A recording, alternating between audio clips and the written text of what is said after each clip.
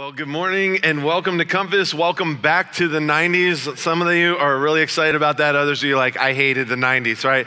Well, my name's Nate. I'm the campus pastor here at Compass North Fort Worth, and we're so glad that you're here, so glad you're worshiping with us. If you're a guest, we'd love to meet you. We'd love to connect with you, and we have a gift that we'd like to give you. It's our way of saying we're glad that you're here. So whether this is your first time or your 15th time, you've never been back there, please stop by and say hi. We'd love to connect with you that way. Well, I don't know about you, but I love the 90s. We're kicking off this series today by that title, I Love the 90s.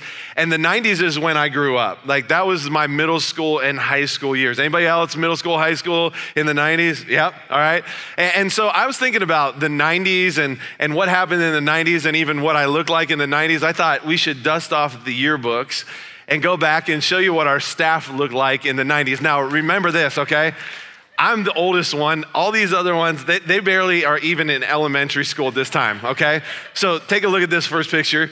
That's Mish, right? That's my awesome administrative assistant.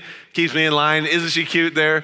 The next one, she doesn't look like that when she's yelling at me anymore. But the next one, the toothless wonder here. It looks like he just went to the candy store and stole something, right? This is Anthony, our new student director, right? And then this next one, this is our children's director, Erica Cox. I think she might have more hair now or then than she does now, and she has a lot of hair now. This next one, that is Rob Jones, right? His hair's moved from the top of his head down here, okay? And then the final one, this is me, is my senior picture, right? I look like I just ate the entire McDonald's, right? So I weighed like 300 pounds in high school, seriously. I like to eat a lot, and I look like, I don't even know why Amanda wanted to marry me looking like that. So it's a sweet shirt, though, that I got on there. Anyway, moving along, right? I got some more pictures I'll show you over the next couple of weeks, so you got to come back. I've got some even more classic ones than that one. So now when I think about the 90s, it got me thinking about some of the things that I just loved about the 90s and maybe some of the things that bring back memories of things that you love about the 90s. And so students, I know you weren't born then. You have to relive this whether you like it or not, okay? But in the 90s, how many of you remember TGIF on ABC, right? That was the extent of the fun at the Grella household when I was growing up. We would watch Full House with Danny Tanner and Uncle Jesse, or Family Matters with the famous neighbor next door, Urkel. Did I do that, right? And everybody was watching the love story take place between Corey and Topanga. And I'm pretty sure all middle school and high school boys had a crush on Topanga, right? I know I did. Or how about some of these other TV shows from the 90s that are now classics? Friends. Anybody Seinfeld fan? Home Improvement, Fresh Prince of Bel-Air, right? Those are good shows. The 90s also brought us some classic movies. I didn't want to put them all up there today. I'll probably share some of my other favorites, but this is my all-time classic from the 90s. That tells you everything you need to know about me. Right, this is it right there. The 90s was also the era of boy bands, 98 Degrees, Backstreet Boys, NSync. We got some 98 Degrees, Nick Lachey in the house, right? And then there's the Timberlake fans here. I know we got some of those, yep. It also was the era of the band called the Spice Girls, right? And then there was also this band called Hanson. We were playing the song earlier, Bop, right? Now that'll be stuck in your head all day long. And let's not forget technology that was made available in the 90s. It's when everybody started getting these bad boys. Cell phones started to become readily available. And you know, you were really cool if you had a pager in the 90s, right? That was it. And of course, before an iPod, we had the Discman, and we were awesome, like walking around with those little styrofoam earmuffs, and then we had the Discman, all the sleeve of CDs in our backpack, right? We were really cool back in the 90s. And then there was some styles that we're so glad have disappeared from the 90s, like cargo pants with a tucked in polo shirt. That's just wrong. How about this one, the sweater tied around your waist? Did any of your dads wear the Birkenstocks with the socks? Hopefully that disappears forever. And then there were Air Jordans, and those are still in style to this day. Like I'm rocking my Air Jordans this morning. It was also famous hairstyles of that time, spiky hair, the flat top, the center part, and who can forget, ladies, the Rachel haircut, right? And then finally, the last thing I'll talk about today from the 90s that I remember, who remembers Y2K? All right, all the students are like, what is Y2K, right? They have no clue, but remember like people were panicked. I had some neighbors who were like thinking it was like the zombie apocalypse gonna happen, so they stored up canned goods in their basement. They had the artillery there because if computers crashed, they were gonna be okay. And so as I think about the 90s brings back some good memories. It also brings back some things that maybe we'd like to forget about, like that senior picture that I showed you a few minutes ago. But the 90s, the reason why we're calling this series I Love the 90s is because for those of us who lived during that time, there are things that were core to who we were during that decade. That there were things that maybe even shaped us a little bit. And just like there were some things in the 90s that shaped us as the church, as followers of Christ, there are some core things about who we are that we need to talk about and we need to remind ourselves about from time to time. And so we're doing a series over the next 3 weeks called I Love the 90s. It's really kind of a core value series. We're gonna talk about who we are as a church and talk about some things that we love most from the 90s and how those can apply to our core values. So I think it's gonna be a really fun series. Now, if you're new, if this is your first time, I want you to know that I think you came at a good time because you get to get an idea of who we are, why we do some of the things that we do, and we're gonna talk about those things and we're gonna dive into that a little bit more. So I hope you'll come back over the next few weeks and get to know us a little bit better. But for those of us who call this place our church home, those of you who are family here, I hope this will encourage you and challenge you to take these values to heart even more. Now, one of the things I loved about the 90s was it was the era of Michael Jordan and his Chicago Bulls teammates. And whether or not you're a basketball fan, whether or not you grew up in the 90s, everybody knows who Michael Jordan is, right? Like as a kid, I wanted to be like Mike. He was the greatest basketball player to have ever lived. And I say that as a Cleveland Cavaliers fan. He's better than LeBron. There's no, hands down, all right? There's no argument in that. And as kids, we all wanted to be like Michael Jordan, at least in my neighborhood. And so we'd go out there and we'd play the Gatorade song, right? Like Mike, if I could be like Mike, because I wanted to be like Michael Jordan. And I wanted Air Jordans. My parents wouldn't buy them for me though. So now as an adult, I buy myself my own Air Jordans, right? And I wear them because I still want to be like Michael Jordan some days. And I remember watching Michael Jordan play.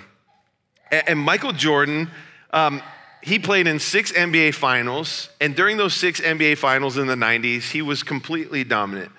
And I got to witness the greatness of Michael Jordan.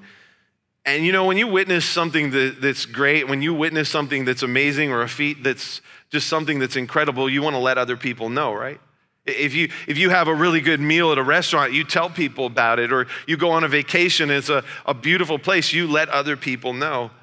And you know, as followers of Christ, that's something that Jesus calls us to do for him as well. That he calls us to tell others about the greatness of who he is and what he has done for each and every one of us. In the book of Acts, in Acts chapter 1, verse 8, Jesus, he's getting ready to ascend back into heaven. He'd been walking around on the earth for 40 days and he'd appeared to different people. And on this particular day, there's about 500 people who'd gathered together. And Jesus says these words in Acts 1:8. He says, "But you will receive power when the Holy Spirit comes on you. And you will be my witnesses, telling people about me everywhere, in Jerusalem, in Judea, in Samaria, and to the ends of the earth." And really what Jesus was saying here is this. He was saying, you are to be my witnesses, telling people about me everywhere that you go. That's what we've been called to as the church. That's what our job is as followers of Christ. Our job is to let other people know what Jesus has done for them, and we are to be witnesses to others. And that's why one of our core values here at Compass, the north point of the compass, as we like to describe it, is what we say, navigate. And it's why we say our mission here each week is navigating people to God. We say it multiple times because we believe so strongly in this core value that this is what we're supposed to do, to let other people know about what Jesus has done for them. And this isn't something that's optional. It's not something that Jesus says, hey, if you get a chance and you're having a conversation, maybe mention my name to somebody. No, this is a command that he gives us to do. Now, I don't know if you saw this story or not last year, but there was a story in an article that came out in Getty Images. There was a photographer who took this picture of this guy playing golf with a volcano about to erupt behind him. And what was interesting to me about this picture is that despite the imminent danger that this guy is facing, despite the warnings that he'd been told by the news, and even what these other people on the golf course, they've all been told to evacuate, they've decided to stick around and see what happens when this volcano explodes. And you see, just like Mario Tama, there are people all around us who are in imminent danger. But sometimes they're not aware of it, or maybe they're aware of it and they're just not that worried about it. And as the church, our job is to tell other people about the imminent danger that they could be facing. That's what Jesus was saying here in Acts 1:8. We are to tell other people, you are to be my witnesses of what is to come. Because the fact is this, that eternity hangs in the balance. Our lives are all at stake and it matters. And we can't, as the church, sit back and assume that somebody else will let them know that if they don't make a decision to follow Jesus with their life, they could end up spending eternity in hell. We can't assume that people will figure it out on their own. We have to let other people know what they're up against. You know, Scripture, it talks about heaven and hell 54 different times. And if Scripture only talked about hell once, I would believe it to be a real place where people could spend eternity. And as long as hell is a real place where people could go, is a place where people can spend eternity for the rest of their lives, then we've got to do everything that we can to be witnesses to others of what Jesus has done for them and what he can save them from. You see, for those of us who have accepted Christ into our lives, we've got good news. And this good news isn't news that we should keep to ourselves. Think about this. I mean, if you have good news, you're going to let people know. If you and your spouse are maybe expecting your first child, you're going to let people know that you're pregnant. That's good news. Or you get a promotion at work, you're going to let people know. That's good news. If you play the Powerball, and I'm not condoning that you play the Powerball, but if you play the Powerball, you're not gonna let anybody know, right? Because you don't want them to get a cut of your money. But it's good news because you're gonna give at least 10% of what you make to Compass North Fort Worth, and we're gonna start building a building tomorrow, right? All right, okay, that's a whole nother side tangent. But if you get good news, what do? You let somebody know about it, right? You don't keep it to yourself. But here's the question I have. Why is it that we have this good news about Jesus and we tend to keep it to ourselves and we don't tell anybody? I think sometimes it's because we're afraid of rejection, or we're fearful of how it might come out and what we might say, or we just feel awkward talking about our faith around non-believers, or maybe, and I hope this isn't you, but maybe it's because we just don't care about where other people spend eternity. I hope it's not that. I hope it's not because we don't care. I hope that our hearts are always thinking about those that we know in our lives who don't know Jesus and how we can help point them towards him. Carl Henry said this. He said that the gospel is only good news if it gets there in time. I think this is important for us to understand. We have this good news, but we got to make sure that it gets there in time. We shouldn't hold on to this message. Jesus calls us to be his messengers, to be intentional. And he calls us to get out of our comfort zones and let other people know about him. And look, here at Compass, this is something we're passionate about.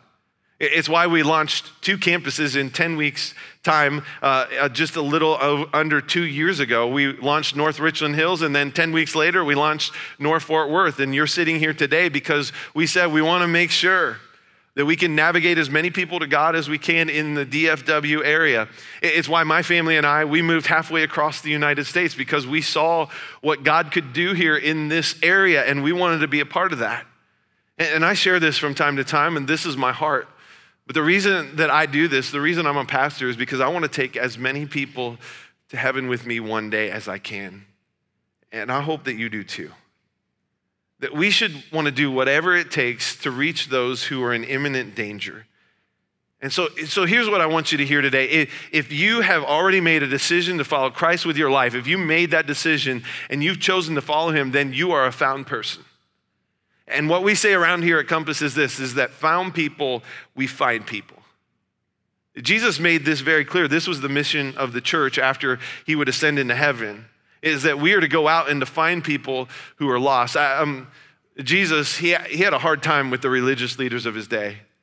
Most of the religious leaders of Jesus' day, they didn't like what Jesus would do. They were kind of frustrated that Jesus would hang out with these so-called sinners, as they referred to them, the outcasts, the lowlifes of society as they saw them. And Jesus had to set the record straight. He had to tell them why he was doing this. And so Luke records an account of Jesus talking to the religious leaders in Luke chapter 15. And Jesus says, hey guys, I want to tell you why I do this. And so I'll try to help you understand this by telling you 3 stories. And so he tells 3 stories. He tells a story of a lost sheep and a lost coin and a lost son. And the reason that Jesus talked about things that were lost is because he was trying to help them to understand that rather than looking at those that he was hanging out with and he was associating with as sinners, we simply need to look at them as those who are lost. And if you've walked in this place today for the first time, maybe you have a bad experience or a bad taste in your mouth of what church is like, what I hope that you find here at Compass North Fort Worth is that this is a place where you find love and acceptance, where you never feel outcast or unwanted. That it's never a place like the religious leaders would have made church out to be. Now here's the thing. For those who are lost, really what that means is what? Is they're not where they're supposed to be, they're out of place, they're not being used the way that they should be. And when something's lost, the only way that it goes from being lost is if it gets found. It gets put back in its rightful place. It gets used the way it's supposed to be again. And you see, in order for something to be found, it has to first be lost. And what Jesus was saying here is, and what he wanted the religious leaders to see is this, is that because of sin, because of our choices, because of the mistakes that we made, we all start out as lost. When Adam and Eve chose to eat from that one tree that God told them not to eat of, sin entered into the world. And ever since that time, we've been running away from God. And it isn't until we turn around and we head towards God, we make a decision to follow him with our life, that we're no longer labeled as lost, but we become found. Jesus said in Luke 19:10, the reason that he came to this earth, he said this, he said, for the Son of Man came to seek and to save those who were lost. Jesus came to help the lost get found. He came to help give hope. And as the church, we're called to do the same for others. That we're to be witnesses to others of who Jesus is and what he's come to do. And look, there are a lot of people in our world right now who are lost and hopeless. Maybe you walked in here today and that's how you feel. Maybe you decided to walk through these doors today because you're like, I don't know where else to turn. Maybe I'll give church a try. And so you walk in here today and you feel lost and you feel hopeless. Maybe you've tried to find hope in a relationship and it didn't work out. Maybe you tried to find hope in a business venture or a job and those failed. Maybe you tried to find hope in obtaining wealth and possessions and that didn't work. Maybe you tried to put your hope in some substances and what you found is those things seem to keep failing you. You still feel lost. You still feel hopeless. You still feel like there's still something that's missing in your life. There's this void in your life. And what I've been praying, if that's where you're at today, if that's how you feel as you walk into this place, I've been praying for you this week. And I've been praying that maybe today you would hear it, or maybe today that you would find that there is one who can fill that void in your life, and his name is Jesus. Now for those of us who have been found, our job as found people is to go out and to find other people. You know, one of my favorite shows in the 90s, I still watch it on rerun sometimes, is the show Seinfeld. It's really a show about 4 characters. It's Jerry Seinfeld and Elaine Bennis and George Costanza, and then the neighbor across the hallway, Cosmo Kramer. Well, in this one particular episode that I love, Cosmo, he gets lost in downtown and he doesn't know where he's at. And so he calls Jerry up on the phone. And I want you to listen to this conversation that takes place next. Take a look at this. Hello. You have a collect call from. Hey, buddy, don't say no! Except, I went down to Madeline's. I told her, you gotta move or it's over. well, what happened? I think it's over. We had a big fight. She threw me out. I started walking, and now I'm lost downtown. I don't have any money. I don't recognize anybody. I miss home. I don't even know how to get there. What's around you? I'm looking at Ray's Pizza. You know where that is? Is it Famous Ray's? No, it's Original Ray's. Famous Original Ray's? It's just original, Jerry! Well, what street are you on? Okay, I'm on First and First. How can the same street intersect with itself? It must be at the nexus of the universe. Just wait there, I'll pick you up. And Kramer, stay alive! No matter what occurs, I will find you! I think that scene's funny, but I love what Jerry says there. He says, stay alive no matter what occurs. I will find you. And you see, that's the kind of mindset that we must have. That we would be like, no matter what, I'm going to go searching for those that I know in my life who are lost because I want to help them get found. This was the mindset of a guy named Paul. We talked about Paul a few weeks ago. But Paul, before he became Paul, his name was Saul. He wanted nothing to do with Christianity. And so he hated Christians. But then God turns his life around and then he becomes this bold witness. And he was trying to find everyone that he could who was lost and help them to get found. And there's some words that Paul says that I think can help us of how do we do this? How do we share our faith boldly that I want to look at today with the rest of the time that we have. If you have a Bible or a Bible app on your smartphone, go ahead and turn with me to Colossians chapter 4. And it's in Colossians 4 that Paul's writing to these early Christians living in Colossae, and this is what he says, starting in verse 2. He says, devote yourselves to prayer with an alert mind and a thankful heart. Pray for us too, that God will give us many opportunities to speak about this mysterious plan concerning Christ. This is why I'm here in chains. Pray that I will proclaim this message as clearly as I should. Live wisely among those who are not believers and make the most of every opportunity. Let your conversations be gracious and attractive so that you will have the right response for everyone. Now, I think that Paul says some things here that are really helpful when it comes to sharing boldly our faith and how do we do that. And so I'm going to give you three things that I see in what Paul says there that I think can help us as we understand how do we do this. The first thing I would say is this, is sharing boldly begins with speaking to God about people. Now, look at what Paul says again here in verse 2. He says, devote yourselves to prayer with an alert mind and a thankful heart. You see, prayer is the starting point of your faith. And there's power in prayer. And we've got to daily spend time going to God and saying, God, would you give me opportunities to share my faith with others? Would you put other people in my path? And Paul says we ought to pray that prayer to God, and we ought to be thankful that we've already been found by God. And so we ought to go out and we ought to tell other people about who he is.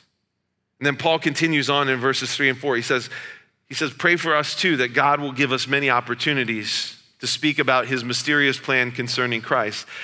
That is why I'm here in chains. Pray that I will proclaim this message as clearly as I should.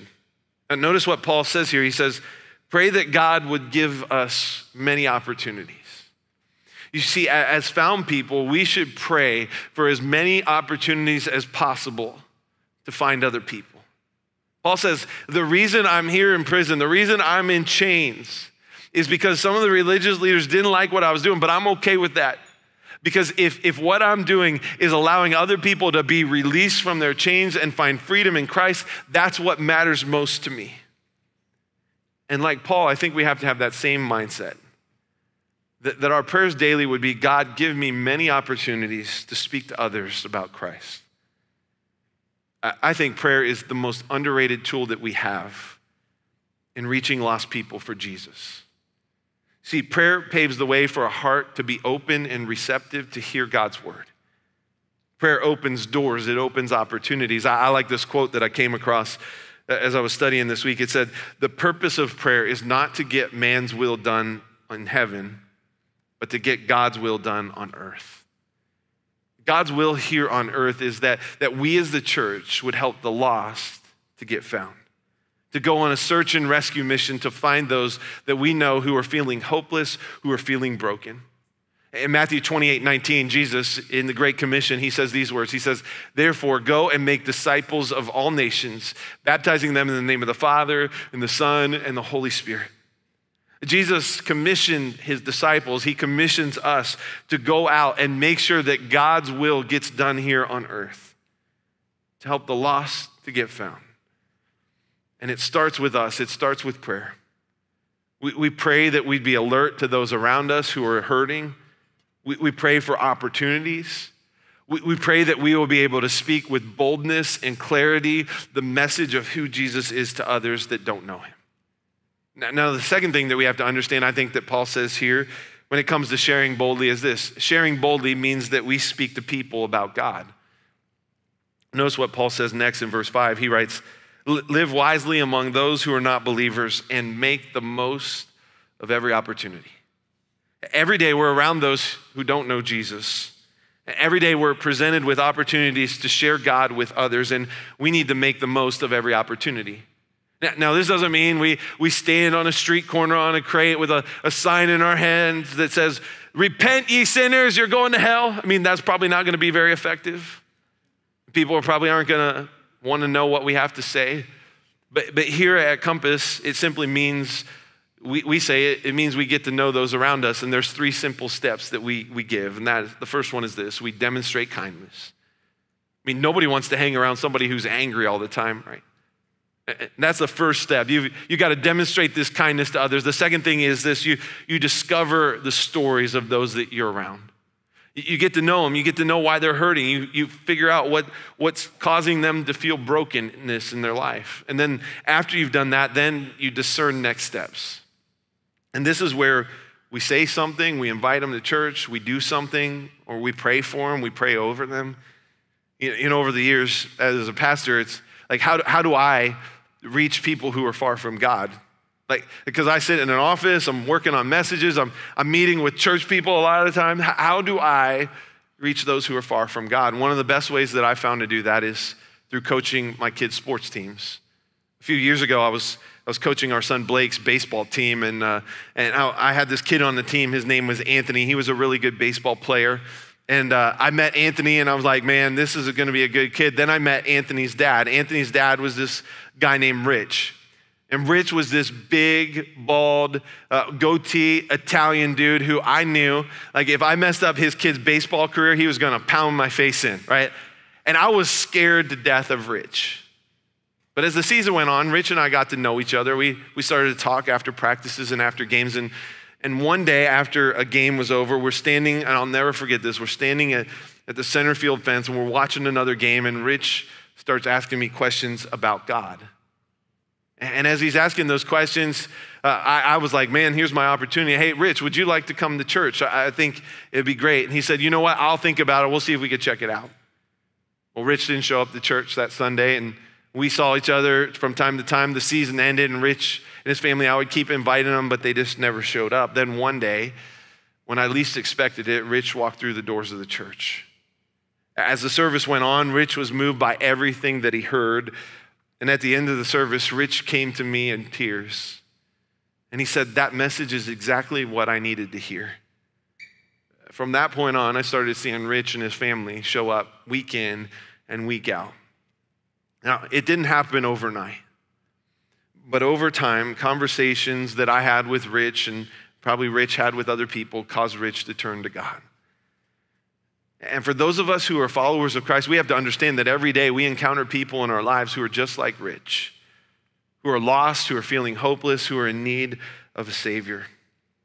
And like Paul says here, we need to live wisely among them, and we need to make the most of every opportunity that we have. Look at what Paul says at the very end of verse 6 here. He says, let your conversations always be full of grace, seasoned with salt, so that you may know how to answer everyone. Paul says our conversation should always point people towards Jesus and never have them turn their back on him. We need to make sure that Paul says, he says we need to make sure that our conversations are seasoned with salt. I like this imagery. You know, the things that we say and the way that we act should reflect God in a positive way, and it should leave a good taste in the mind of those that we're talking to. Now, there's one last thing that I want to share with you when it comes to sharing boldly your faith that Paul says here in these verses, and that is this: sharing boldly means that we never stop. See, I think a lot of times we think, well, I met my quota. I invited a few people and a few of them came and I'm done. It's somebody else's turn. But we can never become complacent. We can never stop telling other people about Jesus. Several years ago, there was a book that came out that the title of it was The One Thing That You Can't Do in Heaven. And the premise of this book was really this: when we get to heaven, we can't share our faith with unbelievers anymore. It's too late. And so while we're here on this earth, we need to make the most of every opportunity that we have and tell other people about Jesus. I don't know if there was anyone that was better at doing this in the New Testament than Paul. Everywhere Paul went, he told people about Jesus, and he would even admit, he's like, I don't care if I spend time in prison. I don't care if I'm beat up. I don't care if I get shipwrecked. I don't care. I just want people to know who Jesus is. There's an account in Acts where Paul and Barnabas, they go to this town called Pisidian Antioch, and Paul and Barnabas go into the synagogue there, and when they walk in, Paul's asked to share a little bit with the people. And so Paul begins to talk, and he talks about how God moved through certain people in the Old Testament. But then Paul turns the corner and he switches to Jesus. In Acts chapter 13, this is where the story takes place. In verse 32, this is what Paul says. He says, and now we are here to bring you this good news. He's like, I've got good news for you and I want you to hear it. And then he goes on to say this in verse 38. He says, brothers, listen, we are here to proclaim that through this man, Jesus, there is forgiveness of your sins. Everyone who believes in him is declared right with God. When Paul finished, it says that people begged Paul to come back the next week. And so Paul and Barnabas, they agreed to stay around. The next week, they come back. In verse 44, we read this. It says, on the next Sabbath day, almost the entire city gathered to hear the word of the Lord. Now here's why I tell you this story and why I think it's so important. On that first Sunday that Paul and Barnabas were there was about 200 people in the synagogue. In between that week and the next, it says that the entire city of Pisidian Antioch shows up. You know how many people lived there during that time? 50,000 people. In 1 week's time, it went from 200 to 50,000 people. Can you imagine what that must have been like on that day? They're like, the ushers were like, where are we gonna put everybody, right? We gotta rent out the Coliseum, right? Can you imagine? And the way it happened is this: 200 people said, you know what? We're gonna tell people about Jesus and what Jesus has done. And so they started inviting, and I did a little math, quick calculation. That means that each one told 250 people and they brought them all along with them. You know, every Sunday here at Compass North Fort Worth, between our two services, our kids and students, we have between 400 to 450 who have been attending, which is awesome for an 18-month-old church. Can you imagine though what would happen if we all got really serious about telling other people about Jesus and we started sharing that? Can you imagine if we each told 250 people and brought them along, we could reach this entire region for Christ. And I don't know about you, but wouldn't that be amazing? I was thinking about that. I would love to see that there were so many people here that we wouldn't have enough chairs for everybody. I know our kids department would hate it, but I would love it if there were so many kids that we had to open up, not just the blue gym, the green gym, the main gym, and we had to open up the indoor practice football facility for all the kids that were here, right? Wouldn't that be amazing? It'd be glorious chaos. Kids would be running around and we just have to like tie them down probably, right? Just to keep them all in control. But wouldn't it be amazing? Wouldn't it be amazing if every parking spot in this entire place was filled because people invited someone they know and they came? Wouldn't it just be crazy if 1 week we just showed up and there wasn't enough room for everyone who came? You know, that's my prayer. That's my prayer for our church, is that we would continue to navigate thousands of people to God. For some of you received an email from me this week that if you're a regular attender or a member, I sent this out too, and I just said, I want you to pray with me about this. And I just feel like God's placed it on my heart that by the end of the year, I want to see 1,000 people here on a Sunday. That means more than double what we have right now. The only way that happens, though, is if we tell other people about Jesus and we invite them here. So this week, I want to encourage you to be bold and to share your faith with someone that you know needs to hear it. This week, I want you to pray that prayer that Paul says, God, give me many opportunities to tell other people about who Jesus is. And this week, I want to challenge you to invite someone and bring them with you next week to Compass North Fort Worth. You know, one of the things I love about the 90s was it's when I got my first cell phone. I'll never forget it. It was a Motorola Star Trek phone. It was the flip phone. Anybody else have one of those? I mean, I had the little antenna. I thought I was all that with that thing, right? Now, cell phone, I mean, this thing, we use it for everything in an instant. We've got apps on our phone. We can send text messages. We can snap someone. We can Marco Polo. We can do all kinds of different things on our phone that allows us to get a message out quickly. What if this week we actually just took the little device and we invited someone we knew to be a part of what's happening here at Compass North Fort Worth? In fact, we're going to close out today, and we're going to sing a song here in just a second. And I'm going to challenge you. For those of you who have been found, our job is to find people. And so as we sing this song, I want you to think about that one person you know and you wish was sitting next to you right now. And while we're playing this song, which I want this song to be an anthem, is reminding us of God's goodness to us, and that we need to share that goodness with others. And as you think about that person, I want to challenge you, just invite them right now and go, hey, I'm at church right now. My pastor just said, would you be willing to invite someone you know? I would love for you to come with me next week. And that simple invitation could change everything for a person. And it simply starts with us being willing to be the witnesses that Jesus has called us to be. So this week, who is it that you know is in imminent danger? Who is it that you know needs to be found? Who is it that you need to share the goodness of God with? I want to challenge you as found people to find people. So we're going to sing this song, and may this be a cry that we share the goodness of God with others. I also want this to be a time, maybe there's someone here. We know we've got a few baptisms again this week, and we've said we'll keep bringing the tank every single week if there are those who are lost who want to be found. And maybe you're here today and you need to take that step in your life. You're like, I don't want to feel lost and hopeless anymore. And we want to give you that chance today. So as we sing this song, you can come to the front. Tell myself or Anthony, we'd love to talk to you about that. We've got everything ready. We've got shirts, t-shirts, towels. We could do it today. So would you just stand with us as we sing this song? And may this song be an anthem for you today.